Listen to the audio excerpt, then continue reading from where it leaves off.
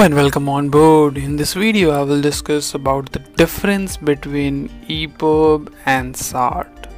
So what is EPIRB? EPIRB is Emergency Position Indicating Radio Beacon, whereas SART is Search and Rescue Radar Transponder. EPIRB sends signal to satellite, whereas SART transpond radar signals. So this picture is of EPIRB and SART. EPIRB provides global coverage, whereas SART works only when another ship with X-band radar is in vicinity.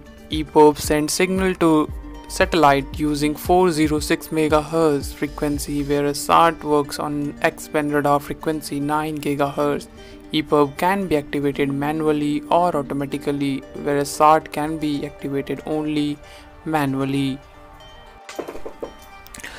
EPIRB can float on water, whereas SART cannot float in water. It should be placed at least 1 meter above water level. EPIRB should work minimum for 48 hours continuously after activation, whereas for SART it is 8 hours in transmission mode and 96 hours in standby mode. So this much is important from this topic and hope you have liked it. Thank you.